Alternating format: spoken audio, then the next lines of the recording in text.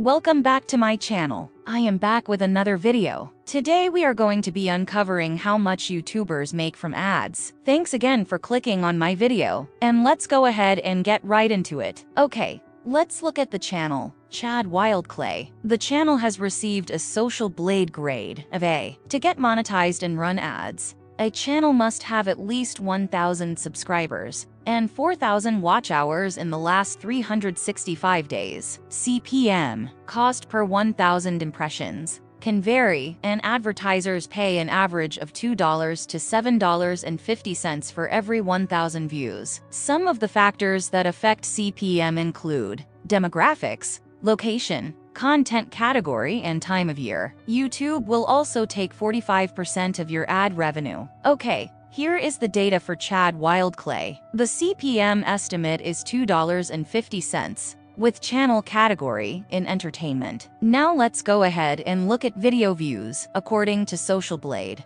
the channel averages 6.2 million video views per day. Now let's take a look at new subscribers. In the last 30 days, the channel has gained a very impressive 50,000 new subs. Here are the future subscription projections for the next 3 years. In 2023, the channel is projected to have 14.9 million subscribers. In 2024, 15.8 million subscribers. And in 2025, an amazing sub count of 16.9 million.